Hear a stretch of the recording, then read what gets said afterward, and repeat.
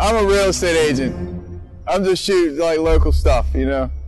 Hey guys, Paul Gillespie, and Associates. Today we're at Loch Raven Reservoir. I wanted to take a minute and tell you why we're here, a little bit about the location, and a little bit about the reservoir as well. This reservoir was established in the 1800s. You can see here it's 23 billion gallons of water, billion with a B.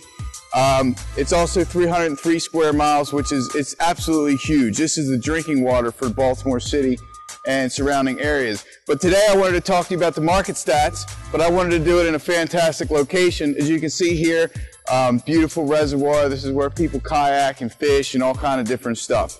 So let's talk about real estate for a minute. This month, about 4,000 homes went on the market in the Baltimore metro area. 10% of those were in Harford County. The other 90% were in Baltimore, Baltimore City, and the other surrounding counties like Howard and Anne Arundel and places like that. That was just new listings that went on the market this month. But if you look at the stats as a whole, they're pretty much flat. And what that means when they're flat is not necessarily a bad thing. It's just a shift in the market. And we've been going through this shift. It's been teetering back and forth over the last 18 months or so.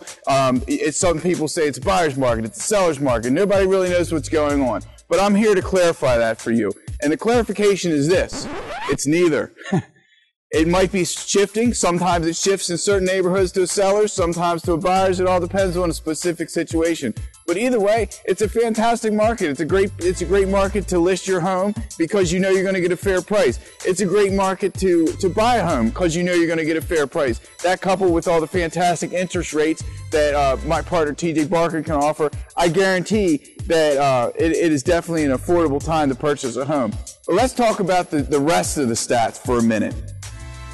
When you look at days on market and you look at some of the flat stats across the board, I examined Howard County, Anne Arundel County, Baltimore City, Baltimore County, and Harford County. And what I noticed was that a lot of the shift in days on market, the days on market is indicative of the health of the market. Let me start by saying that.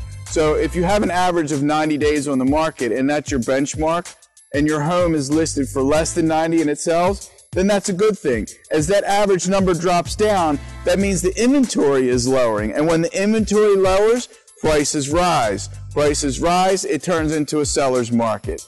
So that's a little lesson on real estate and how we look at our statistics. But anyhow, when you look at Harford County versus the other counties, what you'll see is you'll see a shift in momentum. You're going to see the days on market in Harford County for this month. They're going to be a lot lower than the rest of the areas. And what that's doing is it's saying that a lot of people that live in the Baltimore City, Baltimore County area are migrating out towards the outlying counties, Harford County. And I also saw the same thing happen in Howard County a couple months ago as well. So, you know, you're seeing the population kind of expand and push out from the metro area, which is actually pretty interesting, a thing to observe from a statistical standpoint.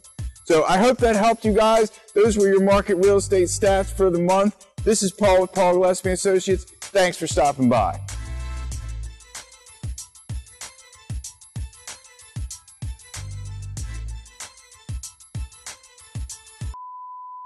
I know I stumbled a little bit on some of that, but I'm sure you'll fix all that because you are the man.